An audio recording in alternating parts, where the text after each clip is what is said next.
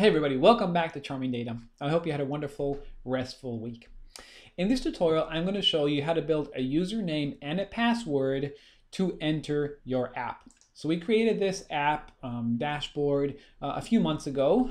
Look at the video above my head if you want to learn how to create this app. Today, we're going to focus on building using Dash Authentication to create a username and a password in order to enter this app. So for example, here the username is Bugs Bunny and the password is going to be top secret. And if I, oops, made a mistake there, Bugs Bunny, top secret.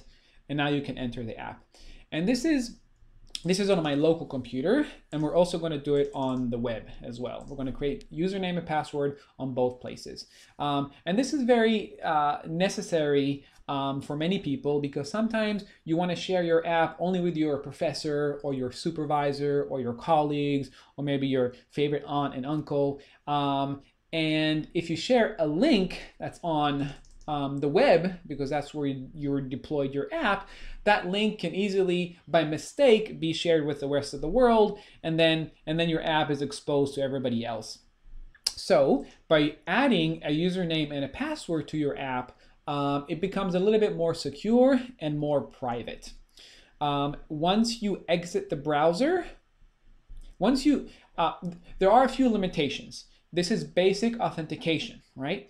The limitations here are in this document below the video. Make sure you download it so you can follow along. And the limitations are here. Some of them are that you cannot offer the user an opportunity to log in or log out. The user cannot choose a password or forget a password. You do everything for them. This is basic authentication that allows them to enter your app more privately. Once you entered it, if you open another tab, you're already logged in. The only way that you're logged out is if you close your browser and open your browser again. Now you have to insert a username and a password again in order to enter the app. So let's see how we do this. We're going to do two things today. In part one, we're going to add the username and password to our local app, to our computer, which is right using this URL, so we can actually test it out and see that it works. And then we're going to see how to do the same thing, but on our app that we already uploaded to the internet using Heroku.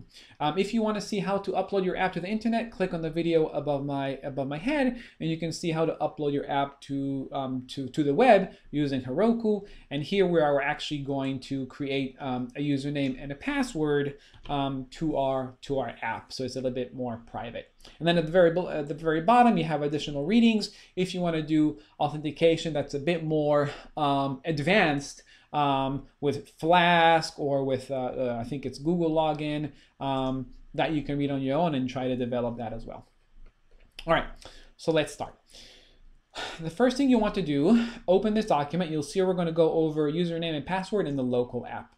So open this document and open any dashboard you have. I'm going to go over this code that I already created, datatable.py, that I already created a few tutorials a few months ago. I'm going to share it on GitHub so you can download it if you want, but you don't have to use this. Use any other app or Python file that you created, an app file that you created, and you can follow along with me because it's fairly simple.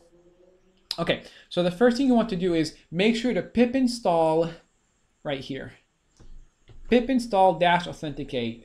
This is a version, the latest version. You can install this, or you can just pip install Dash Authenticate. So go open this, go into your, it's going to stop this, it's going to terminal, make this a little bit bigger so you can see. And we're going to do pip install Dash Authenticate and just click enter.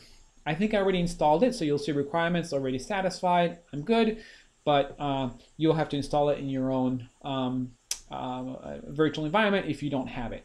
So once you install that, you can actually close the terminal. And the next thing you have to do is import Dash Authenticate inside your app code. Okay, so this is the code that is building the app. And inside here, add Dash Authenticate. You see this line here? This is what you need to add, okay, to your import at the very beginning. for this to work. And then the last thing you need to add is this, this 4 lines of code. All right. This 4 lines of code is, and you can just copy paste, is where you choose the password and the username for your app. And you can choose multiple. So see, look at this. We just do dash_authenticate. We're calling the basic auth method. And then we have to put app in here because the app is what we defined here as we started our app. This is the object, the variable that we defined. So you have to put app in here. And then we have to have a dictionary where the keys are the username and the key value is the password. So I created 2 different usernames and passwords. One is Bugs Bunny, another one is Pájaro Loco with this type of password. All right, that's all you need to do. Once you do that, that's all you need to do. Once you do that, you can run your app. Let's save this and let's go all the way to the bottom. I'm using PyCharm. You can use anything else you want to use. Put play or run. I always say play. And then click on this. And now let's put our username and password. So our username is going to be, let's do the other one. Let's do Pájaro Loco, which was right here, all the way up. Let's do Pájaro Loco and un secreto is the password. So Pájaro Loco. I'm going to put a different password, see if it works. No, you see it doesn't do anything. So I'm going to put Pájaro Loco and then I'm going to put un secreto, enter. And now you see that I've entered my app. All right. And like I mentioned before, if I open another tab, same app, it will still be logged in. Only if you close your browser and open it again, you will have to re-enter your username and password. Okay, so this is how you test it on your computer. This is how to make sure that it works on your own local computer. Now let's see how we do it on using Heroku after we deployed our app to the web. Okay, so this is just a notation that your app should have been deployed to the web. Just in this tutorial, I already deployed this app to the web right here. So I'm going to go over that app that I already deployed. If you need to see, again, how to deploy an app to the web, then just look at the video above to see how to deploy an app to the web using Heroku. But once you did, I already did that. So now I'm going to take this URL and I'm going to add a username and a password to it. So it's only accessible once the user puts that information in there. Okay, so how do we do that? The first thing you want to do is go to your project folder. I'm going to go to the authenticate folder on my in my project. My project folder is authenticate user. This is where all my app is located. I'm going to go in there. Let's actually close this, close the data table, terminate. Okay, so I'm inside my project folder, right here. And now, authenticate. And now, what's the next instructions? Open the terminal. Oh, I gotta open the terminal. Open the terminal right here. And here, the next step is to Heroku log in. What I'm actually doing here is also instructions on your Heroku. So you can also, this right here, and then this right at the very bottom, these are all instructions that also exist on your Heroku. So if you go to the Heroku app, you go to the deploy tab, these are the instructions, they are the same, they're right here. Okay, so I just copy pasted. We're going to go Heroku login. Let's do login on in our terminal. Click any button, we'll click it, log in, and I think we're already logged in. Perfect, we can close it. The next thing we need to do is to clone. We're going to Heroku get clone your app name. Okay, so I'm just going to copy it here, and your app name, let's make this a little smaller, space, make sure you have a space there, and my app name is right here. Where is it?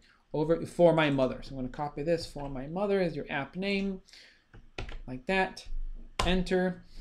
And now you're cloning your app, all the files and documentation in your app to the project folder, right? So you're calling where you are, because I'm right inside in authentication. So now if I close this, make this a little bit bigger.